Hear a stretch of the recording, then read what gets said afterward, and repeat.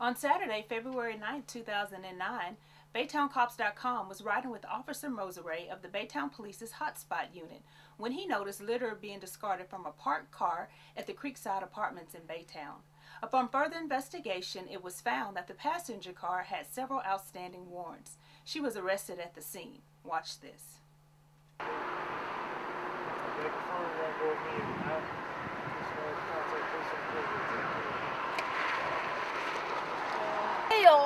I thought you said you was waiting on the dispatcher. Well, dispatcher confirm your warrants, precinct 3. Man, what the oh my. They probably mailed a notice to you to an old address. No, that's been my address. Okay, you say you've been out of school 3 years? Since 2000, I've been out of school since what, 05, 06. Okay, and that warrant's probably just that old. Goodness, now I gotta put my hands behind my back.